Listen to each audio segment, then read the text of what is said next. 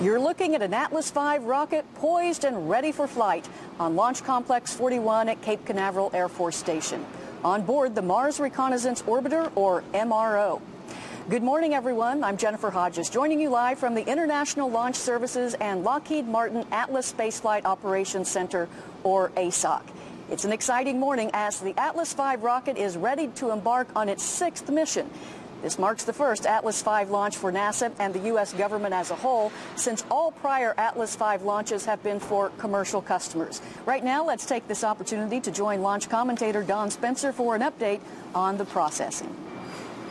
This is Atlas Mission Control, live from Cape Canaveral Air Force Station in Florida. We're very pleased to have you with us for this important mission to launch the Mars Reconnaissance Orbiter for NASA.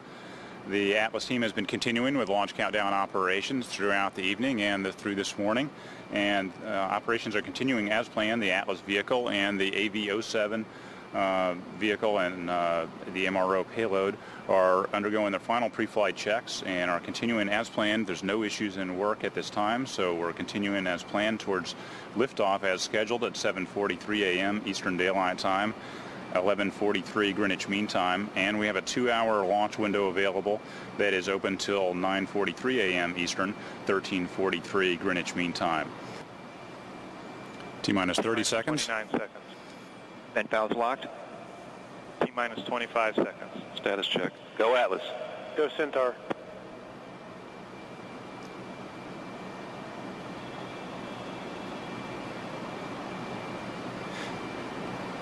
This is Atlas Mission Control at T-minus 10, 9, 8, 7, 6, 5, 4, 3, 2, engine ignition, and liftoff of the Atlas V rocket carrying the Mars Reconnaissance Orbiter for NASA. Let's listen to Marty Malinowski as he provides launch vehicle ascent data from the ASOC Engineering Operations Center here at Cape Canaveral. Booster PU has been commanded to fixed angles for the aero portion of this 4-minute burn. MRO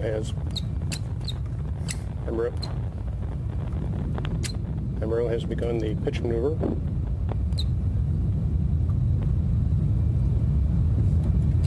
Engine performance continues to look very good.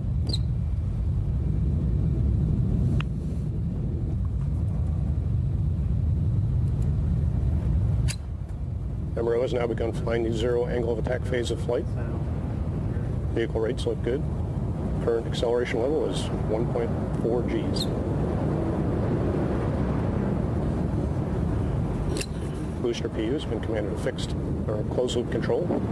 It has requested a mixture ratio change, and RD-180 is acted upon it. We are just about to reach the final mission milestone for today, so let's go back once more to launch commentator Don Spencer to get an update on the Centaur upper stage as we approach spacecraft separation. This is Atlas Mission Control at L plus 57 minutes, 30 running, just about a half a minute away from spacecraft separation. Orbit data looks great.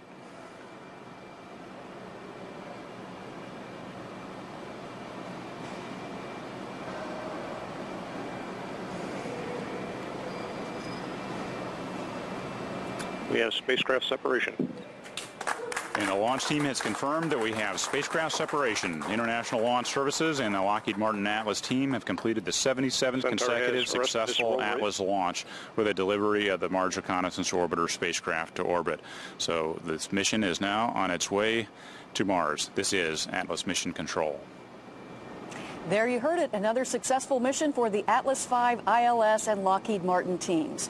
We saw a spectacular liftoff from Launch Complex 41 here at Cape Canaveral Air Force Station at about 7:43 a.m. Eastern Time. The Mars Reconnaissance Orbiter will now spend the next 7 months traveling through the solar system. Once MRO is in a large elliptical orbit, the subsequent few months will be spent executing an aero-braking maneuver meant to place it into the final science orbit around the planet. I'd like to thank launch commentator Don Spencer for his play-by-play of key launch and mission events. And as always, I'd like to thank Jim Bonner for his insights into the Atlas V launch system. Now, for more information about the Atlas V and updates on upcoming ILS missions, please visit our website at www.ilslaunch.com. Our next launch will be the Anik F-1 satellite on board a Proton vehicle in September. This concludes our live broadcast coverage of today's Atlas V launch. I'm Jennifer Hodges, bidding you farewell on behalf of the ILS team and our partners and customers worldwide. We leave you now with one last look of that spectacular launch of the Atlas V rocket carrying the Mars Reconnaissance Orbiter. Have a great day, everyone.